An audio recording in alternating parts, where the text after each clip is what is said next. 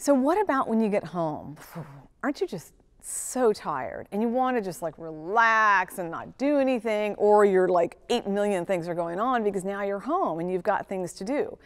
I encourage people, try to get things on track as quickly as possible. If you've been a little underhydrated, get yourself back on the hydration train.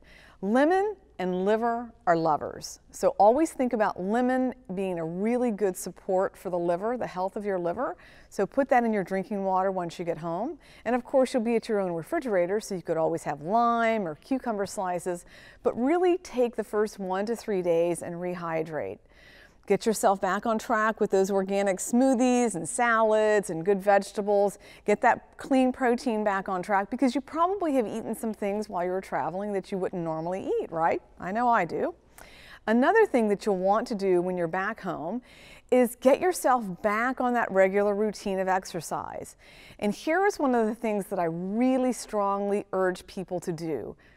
Be gentle those first couple of days after you've come home from a trip, because when we are depleted, it is very easy to create injuries in our body. So when we're traveling, we've been depleted, we're tired, we're running, we've got 100 things going on, we've been doing a great job, we're going to do more great jobs. We get home and we're like, I'm going to do a great job exercising, right?